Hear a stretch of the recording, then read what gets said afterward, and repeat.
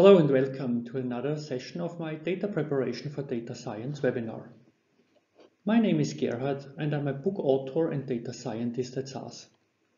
Today we are going to focus on data quality for analytics, and I will show you how you can quantify the effect of different lengths of data history in time series forecasting. Let's have a look at the outcome of my simulation studies and also take a look why you want to know this. What is the business background for understanding the effect of different lengths of the scenarios?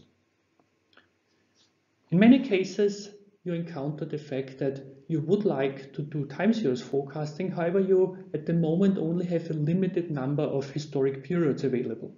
Then there's the question, should you wait for additional months to accumulate into the data, or can you already start now with your analysis?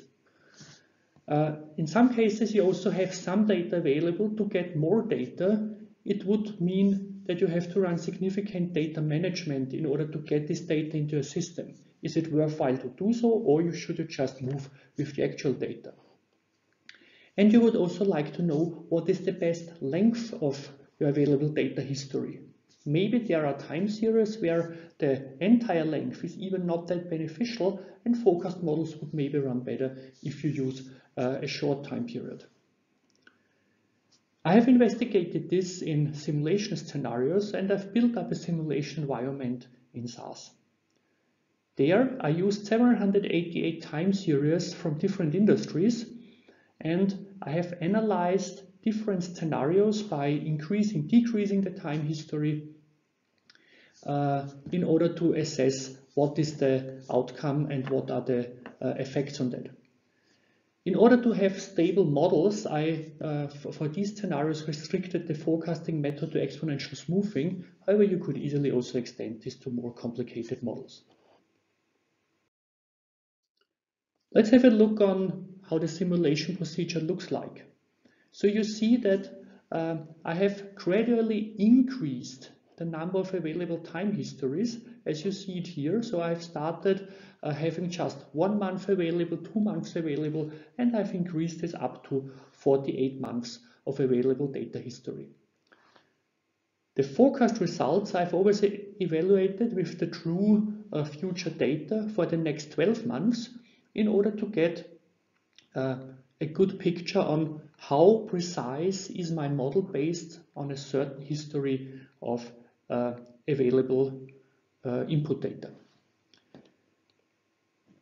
I have iterated this procedure not only for one view on the time series dataset, but I've also changed this and extended this by shifting the time window of my 48 months over the time series dataset in order to avoid that we only review a certain period or get stuck in a certain seasonal behavior which might bias our results.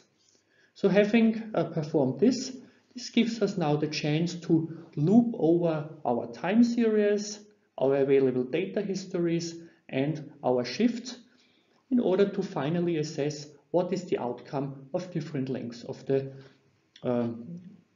data history. So our first business question would be, how far should we remember back, or more precisely, how long should our optimal time series be which we feed into our time series forecasting models?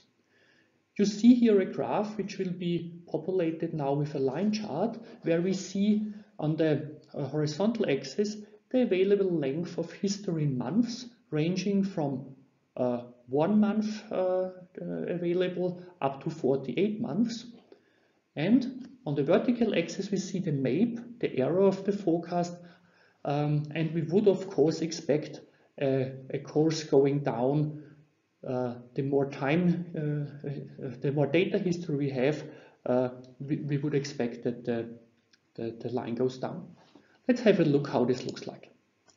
So we see here the outcome for that, and we find out that we have definitely the effect that we expected. It's a downward trend.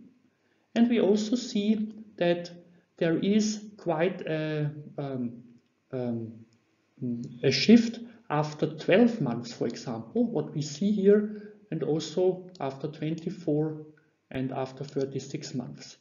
This means that we very clearly see that the time series model benefits a lot of having another full season, being able to estimate another full seasonal cycle into the model, which definitely decreases the correctness of our data, of our forecast models. So having more available decreases the time series. We also see that this is not necessarily a linear, but rather, let's say, like an exponential effect. And we can also study what does it mean on average to have more data available. This is a very valid outcome from the simulation scenarios.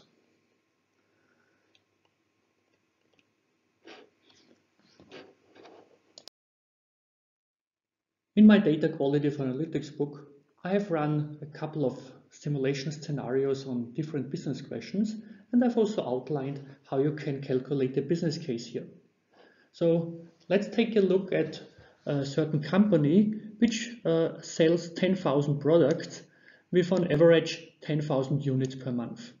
So this means 10 million units are sold per month, and our models on average have a MAPE, so an error rate of 15%, meaning that 1.5 million units are either over or under forecasted during a certain month.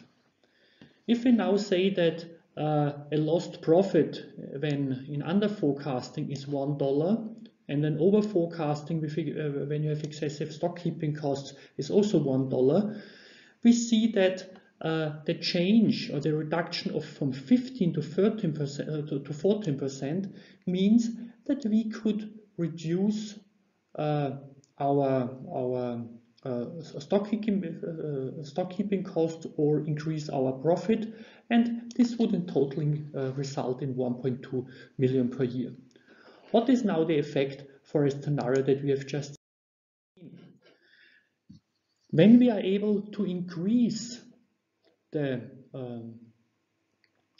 available data history, we see, for example, if we can move from a history which only has a length of up to 1.5 years, we have an average MAPE of 13.8%. If we're able to add 12 months on average on data to that, we see that our MAPE goes down by approximately 1%, resulting in a marginal difference of $54,000 compared to the previous line, or in total to the baseline setup of a profit of 334,000 if we only had 6 months available. So we see having more observations in our data history, of course, decreases the MAPE. However, we can also very easily calculate this as a business case. What does it mean to be compared to having only 12 months, 18 months available? How much do we earn from collecting more data or putting more effort into data management? Let's finally have a look at a very similar business question. Namely, what is the best length of data history in time series forecasting? In the earlier use case, we have seen what is the benefit of having additional months of data history, but we also can assume that for some time series it's not even that good to have a very long data history. Maybe they perform even better on a shorter data history, because the old information from 2 or 3 years ago is not really beneficial in order to forecast the next 12 months. For example, in the fashion industry, or when you have a lot of changing customer behavior over time. So what we have here is we have run the same scenario as before. However, now we query for each time series what is the optimal data history which gives the smallest error for the next 12 months. So let's have a look on how this distribution looks like. So we see here a frequency display in form of a bar chart ranging from 1 month history on the left side up to 48 months history on the right side. And we see definitely there are many time series that benefit a lot if we have a longer time series. So the more data we have available, the better the time series gets. However, we also have to be aware that there are some time series where the large amount of available data history, 4 years, is not so beneficial. They even do better when you only use a shorter time history. They are able to make a better forecast for the future. So this is a very good input when you run time series forecasting, that you should also iterate over these over your time series to see what is the optimal history which gives me the best forecast.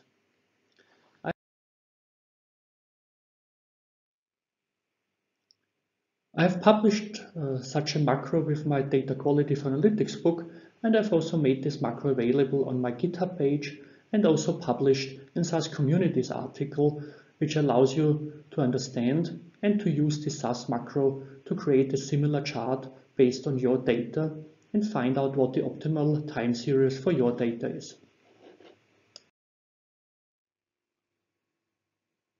In this webinar, we have focused on data quality for analytics, and we have seen how you can use simulation scenarios to better understand the effect of the length of your time series on model accuracy. So we have looked on a data quality for analytics topic.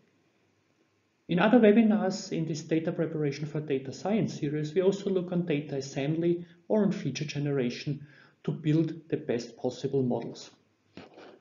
This content is also focused in my data preparation for analytics, data quality for analytics, and applying data science books in SAS Press.